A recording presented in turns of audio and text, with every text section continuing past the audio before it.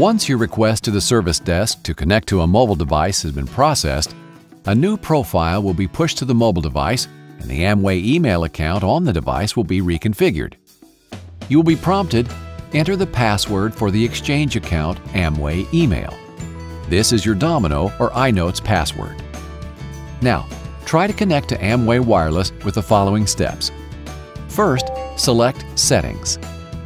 Select Wi-Fi. If Wi-Fi is off, turn it on. You will need to remove Amway Mobile Network if it exists, as we are moving you to a new wireless network. Select Amway Mobile from the list. Select Forget this network for Amway Mobile.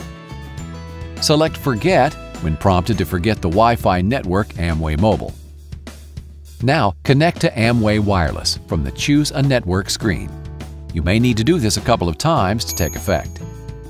If you are prompted for a server certificate, select Accept.